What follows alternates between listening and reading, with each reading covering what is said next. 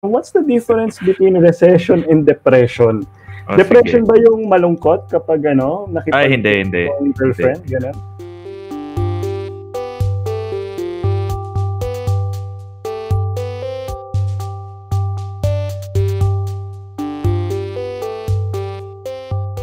Hi everyone! Hello! Kamusta? So it's me and Marion again for another episode here at Wealth Archy. So ngayon, yung episode natin ay very special dahil may nagtanong sa emails natin tungkol sa isang article about global depression and ano ba yung impact nito sa atin, sa Philippines, and sa world economy. So, while share ko yung screen ko, no? Dahil high-tech tayo, no? So, nakikita ba yung screen?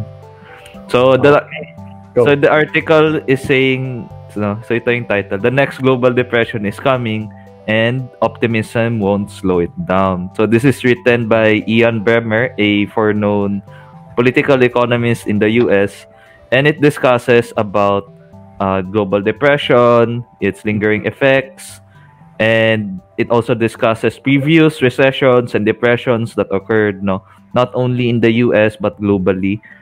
And sinasabi lang ng article na it's probably a long-term effect yung na-experience natin ngayon simply because the global depression or recession that we're experiencing now is challenging norms and systems that have been in place for the past 90 years. So yun. So yun yung topic natin. So ano yung mga hashtag your thoughts natin ngayon, Marion?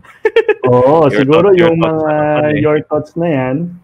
Oo, so galing pala, din to, na-raise din to nung isang viewer client natin, si Mr. Randwin, about depression, no? Shout out sa kanya. Shout out to Mr. Randwin, oo. So siguro, Adriel, dahil ikaw si Mr. Economista, simulan muna natin, what's the difference between recession and depression? Depression ba yung malungkot kapag nakipag-date yung girlfriend, gano'n? Yung mga ganyan, I think kailangan na ng psychologist, psychiatrist dahil that's beyond our sphere of influence already. But iba pala. Sige. Iba yung mental health issues, but that's a different time. But yun nga, ano ba yung difference ng economic recession and economic depression? Yung economic recession is actually just a short-term downturn. So mga 2 quarters, 3 quarters, no? So it's actually just limited in a locality or within a country. No, yung depression kasi it's global. No, yun yung first characteristic. Yung next is this is a long-term thing. So this can be 2 years, 3 years, and yung third feature niya is yung long-term effects is also negative. Connected yung 2 and 3. So kung ano yung effect niya in the long term, it can be 5 years or more or maybe less depending on how bad yung economic situation ng countries, no? So I think right now we can say or maybe safely say that we're in a somewhat global depression simply because we're in a health crisis, but this is something different, no, as what the article said, simply because this was triggered by a health crisis. Yung examples kasi pinakita niya was yung 2008 mortgage crisis, no, and then yung 1929 to 1933 Great Depression. So both previous examples are financial crises, but this one is a health crisis, no? So this means we're not saying na may walang recovery. May recovery pa naman, but it's dependent kung how fast yung vaccine, yung cure, how fast the economic recovery will be, no? Depending yan kasi per country. So we cannot say or we cannot foresee, wala naman tayong magic crystal ball to see what will happen in the future. So what we can do now, no, is to manage our own personal economies, no? And yung silver lining dito, since itong recession or depression is challenging present norms, there is a very big possibility that things will change and it will be for the better naman, no? I've been seeing and hearing articles and discussions na baka iiba din yung urban planning ng cities to make it more health resilient, no? Meaning kapag mag-pandemic ulit, mas resilient na tayo. Ibig Hindi sabihin na dikit-dikit. hindi na dikit-dikit, or parang may open spaces, the way we move, the way we interact would lessen infection. At the same time, it would help and solve yung economic crisis, no? So baka in the near future or maybe in the future, if another pandemic strikes, it may not be as bad as we are experiencing it right now. Yun. So para naman sa Adriel, so syempre yun yung general outlook ng ating depression, no, na sabi nga mararanasan or nararanasan na natin. Para naman sa mga sa mga nag-i-invest diyan. Let's say simulan natin sa Philippine market, no. Would you say na depression na rin tayo dito or recession pa lang? Kasi may news, 'di ba, naka 2 quarters na tayo na negative growth, no? So it's under the definition ng recession, yung 2 quarters. So sa ngayon ba, kapag ako investor, mag-i-invest ng pera, dapat ba akong kabahan? Your thoughts? I think as a investor in the Philippine market, what you should be looking is more on the political side and what the government is doing to improve or help the economy, no? Because these are signs for recovery after the pandemic or once the vaccine has been found.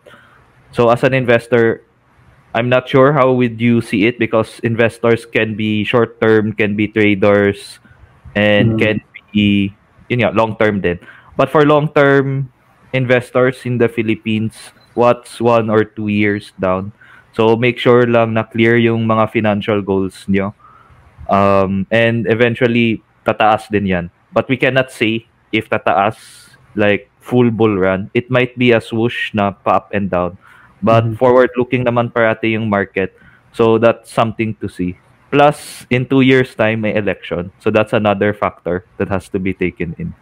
No. May Philippine elections in 2 years. Yeah. 2 years. Yeah, that's why parang may geopolitical situation tayo that has to be considered. So for those na parang medyo, let's say foreign investors or maybe investors na medyo nag-iisip pa, I would suggest lang to wait and see.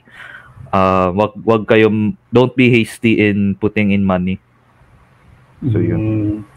So meron din kasi tayong tinatawag na yung, alam mo yun, kung medyo alangan ka sa Philippine economy, you minimize the country risk by investing in other countries. So we go to the US economy naman, no? Of course, meron tayong mga ways to buy stocks, US stocks, no, like eToro and so on. Pero would you say na kung alangan ako sa Philippine economy because of the depression that's coming, can I go to the US economy? Doon ako mag-invest? Regardless naman which economy you go to, it's really down. What matters more is which market you are comfortably investing in. It can be SG market, it can be the US market, it can be Europe market, no? So it really depends on ano yung goals mo and ano ba yung mga target funds na gusto mo. Dahil may hurdle rate din tayo na gustong i-achieve or like to break through. So if the US market would help you break through that hurdle, then I would say just go for it. But again, this depends on your unique situation, no? But you can always search and find other markets naman. Kaya nga we encourage our viewers and clients to do their due diligence, aka research tayo. No? Research, okay. Kung may pandemic man o wala, always do due research. Yes. And of course, no, kahit pandemic or wala, make sure na may budget kayo, may emergency fund, because these safety nets can help you be resilient during a downturn. Yun. Ayan. Marami na tayo na nasabi. Tama, may thoughts ka ba before we end the video? So parang ako lang kasi nag-uusap in-interview. Ikaw kasi si Mr. Economista. Ang masasabi ko lang, yes, we have an issue right now, a health issue, and this is the pandemic. So, of course, whether there's a pandemic or not, it should not stop you from reaching your goals by investing your money, because investing is a way for you to reach your goals faster. So sa ngayon lang, tingnan natin, no?